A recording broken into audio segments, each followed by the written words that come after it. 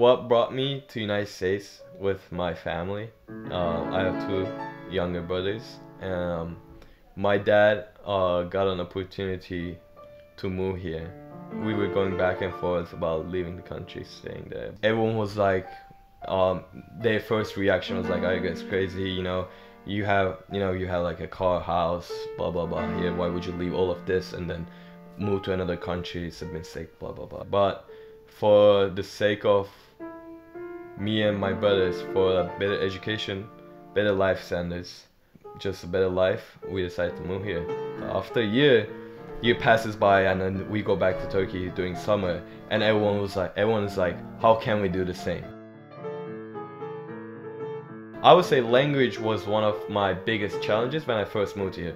I moved here in 2019 October, and then COVID came up. We had to go back to online, and that was a big challenge for me, as I wasn't able to learn the language efficiently. But what I did was I created a club, and I was able to meet with people, and it is actually called Turkish Club. I was actually teaching my friends about Turkish culture, Turkish food, Turkish language, because I realized that there was a lot of misinformation going around about Turkish people. So I was like, let's fix this.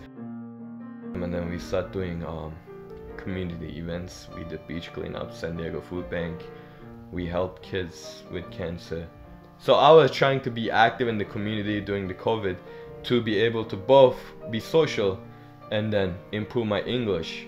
When I came here, I was hungry. I was like hungry to take advantage of these opportunities. For example, there is an airport 15 minutes away from my house. I decided to get my private pilot license, and I started this last year. It's still in progress. I'm still a student private pilot. I have 70 hours of flight time. That was, comparing to my home country, the closest airport to my house was like 2 to 3 hours away. There was a sailing club in the high school. I never sailed before. That was a different experience. In Turkey, you don't even have school clubs. This was an opportunity. I took advantage of it. I was already playing piano in Turkey since I was 7. When I came to here, I started learning blues and boogie woogie, which is also really hard to. It's really hard to find a teacher in Turkey who actually teaches blues and boogie woogie.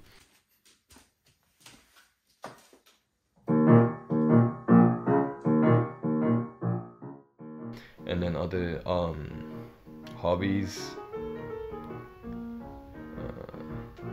Oh, cars.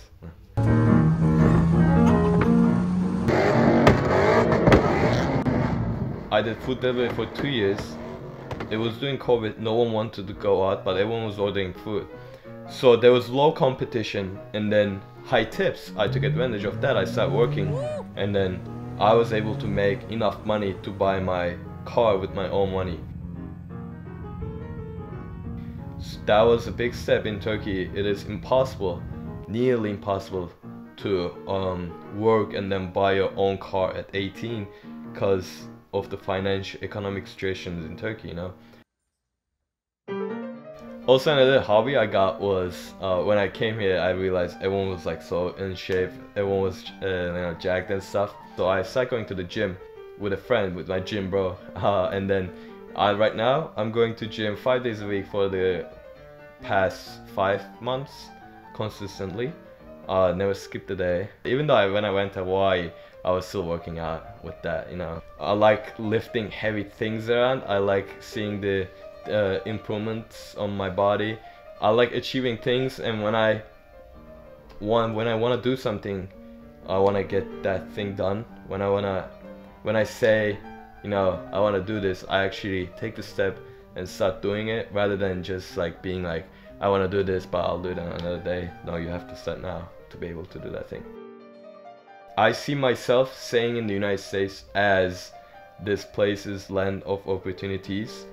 If you want to start a business, California is like the dream state. Everyone wants to come here. Maybe when I retire, I might go back to Turkey to spend my United States dollars, to live that life. But I wanna say in the United States. The biggest lesson I learned in the United States is there are a lot of opportunities out there waiting for you to pick up, but it's up to you if you wanna pick up those opportunities. Back in Turkey, you had to create your own opportunities.